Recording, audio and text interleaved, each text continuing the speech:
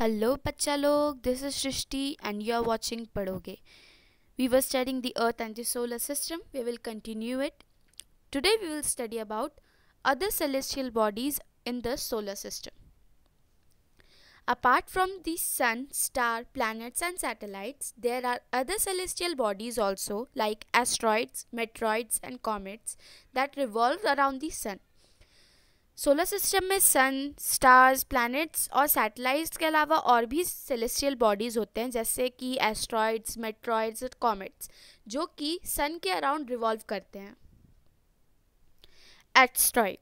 Asteroids are Rocky space object that orbit our sun.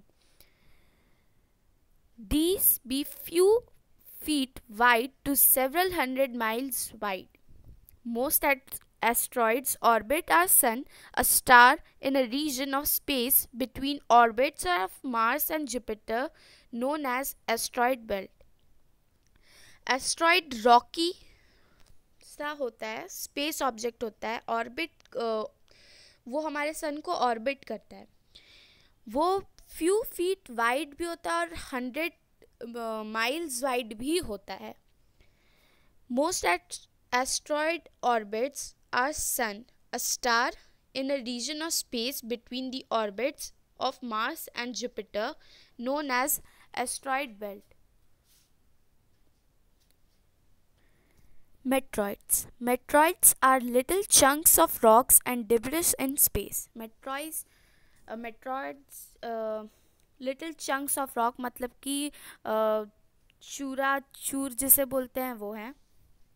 They become meteoroids or shooting star when they fall through the Earth's atmosphere, leaving a bright trail as they are heated by the friction of the atmosphere. मेट्रोइड्स तब बनते हैं जब वो, या फिर shooting star, जब वो अर्थ के एटमॉस्फेयर से फॉल होते हैं और उनके पीछे एक टेल टाइप का दिखता है, जो कि इसलिए फॉर्म होता है क्योंकि वो हीटेड हो जाता है. फ्रिक्शन ऑफ द एटमॉस्फेयर का फ्रिक्शन से वो हीट हो जाता है, इसीलिए वो टेल टाइप का फॉर्म होता है. Most of them break up in the atmosphere before they can strike the surface of meteoroids. ज़्यादातर टूट जाते हैं एटमॉस्फेयर को टच करते ही, और वो मेट्रॉइड्स को स्ट्राइक नहीं कर पाते हैं. Comets are the small bodies with a heat and a long tail. They are made up of dust and frozen gases. Comets dust और फ्रोजन गैसेस से बना हुआ होता है. वो एक स्मॉल बॉडी होता है जिसका एक लंबा सा टेल दिखता है. दे appeared in the sky after a long period. A comet known as Hale's comet appears in the sky after every 76 years interval. जो कॉमेट्स होते हैं वो बहुत लॉन्ग पीरियड ऑफ टाइम के बाद हमें दिखते हैं.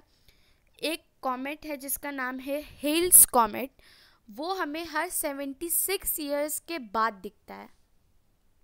Thanks for watching. Please like, share, comment and subscribe to our YouTube channel, which is Padhoge.